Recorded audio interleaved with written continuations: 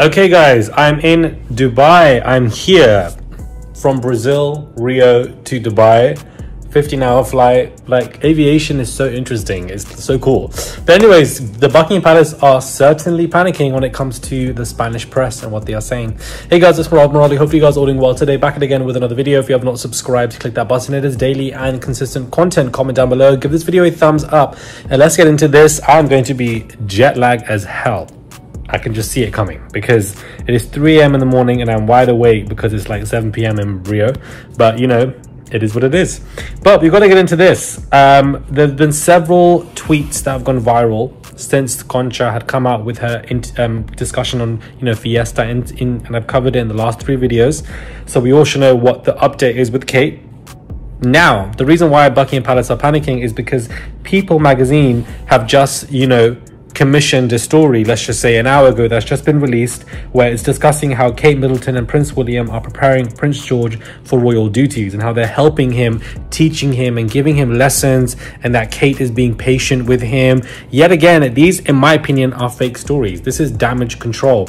When Concha came out first and said that she was medically induced, Buckingham Palace put out a statement. They were furious. Now, as soon as she's come out and said this in this interview, and there's been several viral tweets now to support what is going on, yet again, People magazine have now commissioned a story to state that Kate Middleton is very busy with her children doing XYZ, saying that, you know, with George, there's a sense that, you know, there's a priority here, and they, you know, Kate's been very busy, you know, laying it out for him, and basically explaining how active she's being with her children. Concha did say that that half-term holiday situation, which was after her surgery, was a fake lie to make it look like she's been busy. The secretary story was leaked again to look like she was busy, which is what they've also said.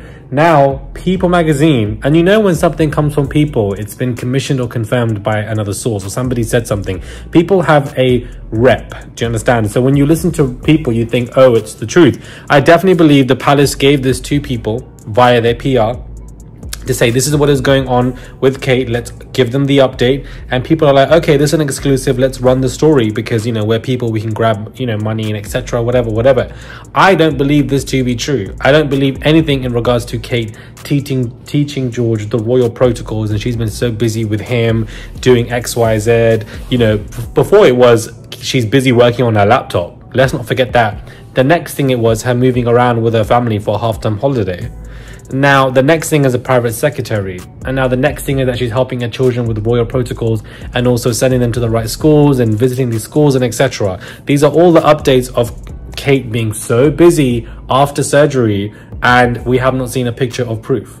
Not only that, but every time Concha speaks, every time the Spanish press speaks, there always seems to be some form of reaction from the palace 24 hours after, which is 2 words, guys: damage control. So I just saw this and I wanted to give you guys a quick update. I'm filming this from my phone just so that I can give you guys some content from what is going on. But it certainly looked like to me that Buckingham Palace are panicking in some kind of way, and they're looking to do damage control, which is what they love to do, guys. They love to do damage control 24/7, and I have no idea why. But what I do know is that my skin looks flawless right off a plane, right off a 15-hour flight. Wow. And although it's 3 a.m. in the morning, I'm gonna go to a restaurant and eat because your boy is hungry. That was a long ass flight. 15 hours, guys, is insane. And there were 3 babies in my circumference that were crying like crazy. And I just wish that there were flights available where no babies are allowed. I don't know if this is controversial, but like with babies, it's just insane because they're gonna just keep crying and they can't control it. And you just can't sleep properly. So it's just annoying. But having said that, I'm grateful and blessed that I flew so far. I flew all over Latin America, all over Africa to land in Dubai. It's such a long distance. I'm grateful and blessed that I've arrived in Dubai safely and sound. Brazil was amazing. I'm working on a Brazil vlog to hopefully come out, and I appreciate the love that you guys have sent me in regards to the videos that I'm doing of the white noise, sitting by the beach, you know, or with the torrential rain. It was just an idea in my head, and you know, some of you guys clearly love it, so I will endeavor to provide more no matter where I am in the world. Subscribe to the channel. It's just one click. Comment down below, give this video a thumbs up, and I'll catch you guys soon for another video.